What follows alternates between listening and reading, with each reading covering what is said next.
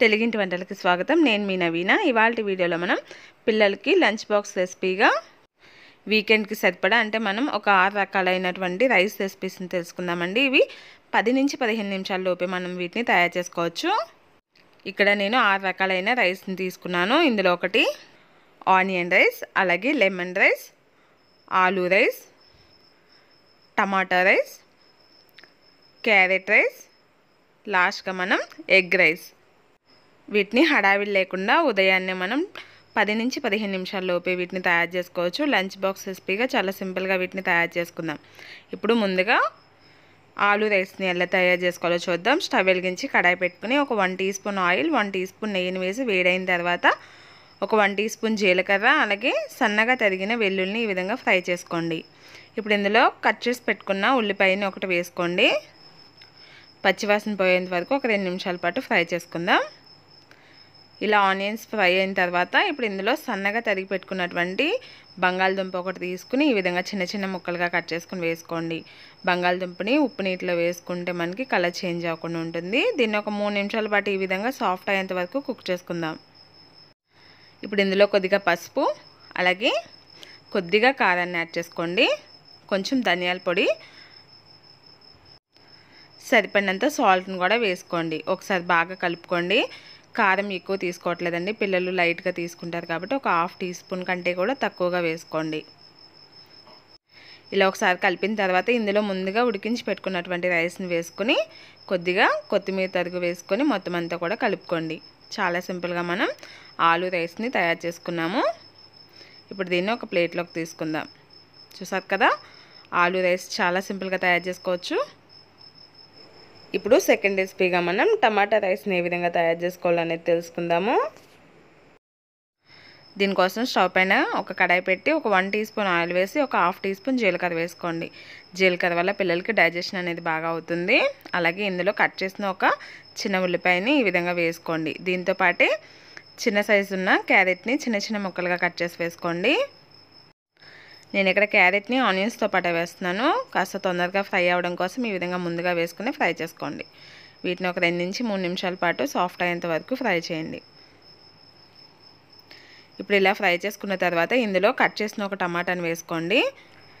పిల్లల కోసం తయారు చేసే రైస్ క్వాంటిటీని బట్టి టమాటా పెంచుకోండి. ఇక్కడ నేను ఒక టమాటానే యూజ్ చేశాను. ఇప్పుడు ఇందులో సాల్ట్ వేసి టమాటా కూడా సాఫ్ట్ అయ్యేంత వరకు ఒక 2 నిమిషాలు అయితే సరిపోతుంది. పిల్లల కోసం చాలా కొద్దిగా తయారు చేస్తాం కాబట్టి వెంటనే అయిపోతుంది మనకి. చూసారు కదా, ఈ విధంగా టమాటా కూడా సాఫ్ట్ అయిన తర్వాత ఇందులో కొద్దిగా పసుపు వేసుకోండి. అలాగే కొంచెం ఒక 1/2 టీ స్పూన్ కారాన్ని యాడ్ చేసుకోండి. కొద్దిగా ధనియాల పొడి కూడా వేసుకోండి. కొద్దిగా సాల్ట్ వేసుకోండి. ముందు వేసుకున్నాం కాబట్టి ఒకసారి చూసి అడ్జస్ట్ చేసుకుని వేసుకోండి. ఇప్పుడు ఇందులో ముందుగా ఉడికించి పెట్టుకున్నటువంటి రైస్ని యాడ్ చేసుకోండి.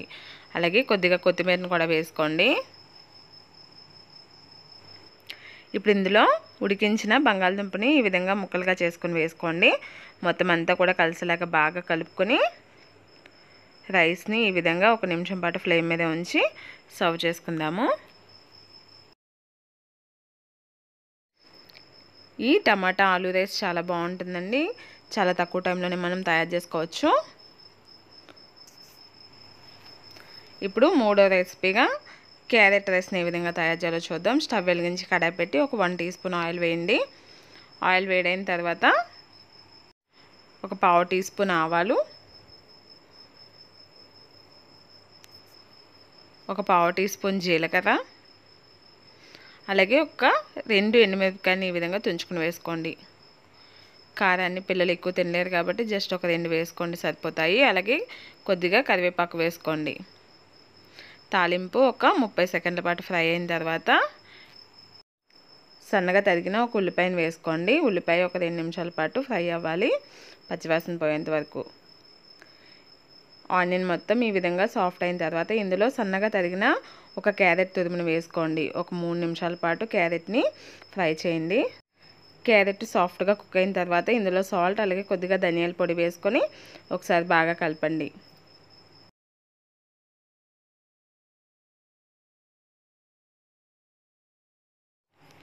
ఇప్పుడు ఇందులో మనం ముందుగా ఉడికించి పెట్టుకున్నటువంటి రైస్ని యాడ్ చేసుకుందాము. అలాగే కొత్తిమీరను కూడా వేసుకుని మొత్తం అంతా కూడా కలిసేలాగా కలుపుకోవాలి. క్యారెట్ మొత్తం రైస్కి పట్టేలాగా కలుపుకుందాం. అంతే, చాలా సింపుల్గా క్యారెట్ రైస్ని కూడా మనం తయారు చేసుకున్నాము. ఇప్పుడు దీన్ని కూడా ప్లేట్లోకి తీసుకుందాం. మనం 3వ రెసిపీ క్యారెట్ రైస్ తయారైపోయింది. ఇప్పుడు 4వ రెసిపీగా లెమన్ రైస్ని ఏ విధంగా తయారు చేయాలో చూద్దాం. ఒక 1 టీ స్పూన్ ఆయిల్ వేసి వేడి చేసుకోండి. ఆయిల్ వేడైన తర్వాత తాలింపు వేసుకుందాము. దీనికోసం ఒక 1/2 టీ స్పూన్ ఆవాలు, ఒక 1/2 టీ స్పూన్ శనగపప్పు, ఒక 1 టీ స్పూన్ పల్లీలు వేసి ఫ్రై చేసుకోండి. వీటిని 1 నిమిషం పాటు ఫ్రై చేసుకుంటే సరిపోతుంది. ఇలా 1 నిమిషం పాటు ఫ్రై చేసిన తర్వాత ఇప్పుడు ఇందులో మనము ఒక 2 ఎండుమిరపకాయలు, ఒక పచ్చిమిరపకాయ, అలాగే కొద్దిగా కరివేపాకును వేసుకుందాము. పిల్లలు తినే కారాన్ని బట్టి అడ్జస్ట్ చేసుకోండి. చూసారు కదా, ఇప్పుడు ఇందులోనే మనం ఒక 1/2 టీ స్పూన్ పసుపుని యాడ్ చేసుకుందాం. పసుపును ఆయిల్లో వేయడం వల్ల మంచి కలర్ వస్తుంది. ఇందులోనే సాల్ట్ని కూడా వేసుకుందాము. ఒకసారి కలిపిన తర్వాత ఇందులో మనం ముందుగా ఉడికించి పెట్టుకున్నటువంటి రైస్ని యాడ్ చేసుకుందాం. ఇలా రైస్ని వేసి ఒక నిమ్మకాయని ఈ విధంగా జ్యూస్లా తీసుకుందాము. దాన్ని కూడా యాడ్ చేసుకుందాం. మొత్తం అంతా కూడా కలిసేలాగా కలుపుకోవాలి. ఇలా బాగా కలుపుకున్న తర్వాత కొద్దిగా కొత్తిమీరని కూడా వేసుకుని మనం ఒక ప్లేట్లోకి తీసి సర్వ్ చేసుకుందాం. ఇప్పుడు 5వ రెసిపీగా ఎగ్ రైస్ని ఏ విధంగా తయారు చేయాలో చూద్దాం. ఒక 1 టీ స్పూన్ ఆయిల్ వేసి వేడి చేసుకున్న తర్వాత ఇందులో కొద్దిగా జీలకర్రని వేసుకోండి. అలాగే పొడవుగా కట్ చేసిన ఒక ఆనియన్, చిన్నగా కట్ చేసిన ఒక క్యారెట్ ముక్క, అలాగే సన్నగా తరిగిన ఒక పచ్చిమిరపకాయని వేసుకోండి. ఇవి 3 ఒకేసారి వేసుకోండి, ఎందుకంటే చక్కగా ఫ్రై అయిపోతాయి. అలాగే కొద్దిగా కరివేపాకును కూడా వేసుకోండి.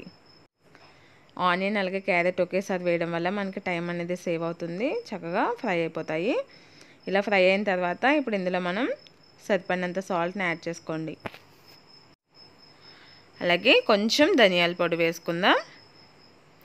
ఒకసారి బాగా కలిపి ఇందులో మనం ఒక ఎగ్ని బ్రేక్ చేసుకుని వేసుకుందాము.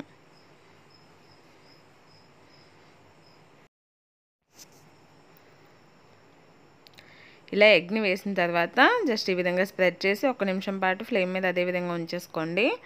వెంటనే అయితే మరీ చిన్నగా అయిపోతుంది. ఇప్పుడు ఒకసారి మొత్తం అంతా కూడా కలుపుకుందాము. ఇలా కలిపిన తర్వాత ముందుగా ఉడికించిన రైస్ని వేసుకోండి. అలాగే కొద్దిగా కొత్తిమీరని కూడా వేసి మొత్తం అంతా కూడా బాగా కలిసేలాగా కలుపుకోవాలి. ఇక్కడ నేను కొద్దిగా ఒక 1/2 టీ స్పూన్ సోయా సాస్ని యాడ్ చేస్తున్నాను. మీకు ఇష్టం లేకపోతే అవాయిడ్ చేసేసేయండి. మళ్ళీ ఒకసారి బాగా కలుపుకుంటే మనకి చాలా టేస్టీగా చాలా తక్కువ టైంలో చేసుకునే ఎగ్ రైస్ అనేది తయారైపోయింది.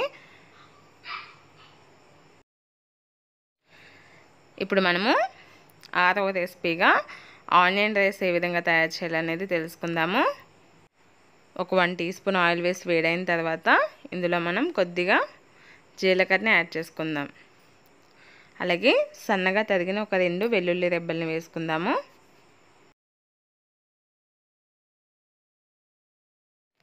వీటిని ఒకసారి ఈ విధంగా మొత్తం అంతా కూడా కలుపుకుని ఇప్పుడు ఇందులోనే కొద్దిగా కరివేపాకును కూడా వేసుకుందాం. ఇలా కరివేపాకు అంతా చిటపటలాడిన తర్వాత ఇందులో మనం ఒక 2 ఆనియన్స్ని ఈ విధంగా పొడవుగా కట్ చేసుకోండి. అలాగే ఒక పచ్చిమిరపకాయని చిన్న సైజులో కట్ చేసుకుందాం.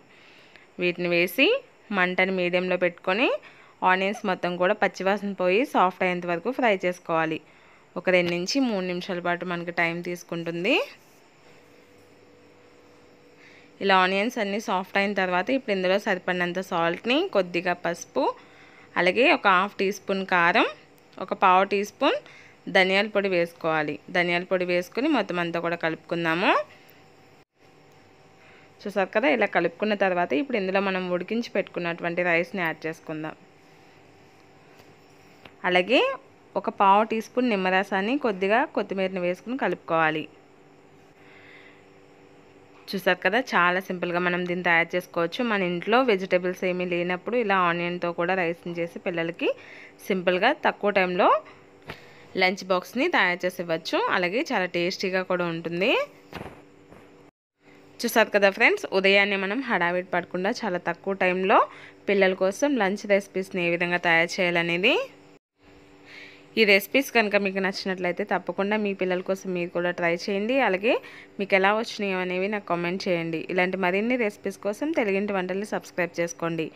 వీడియో నచ్చినట్లయితే మీ ఫ్రెండ్స్ అందరికీ షేర్ చేసి లైక్ చేసి సపోర్ట్ చేయండి.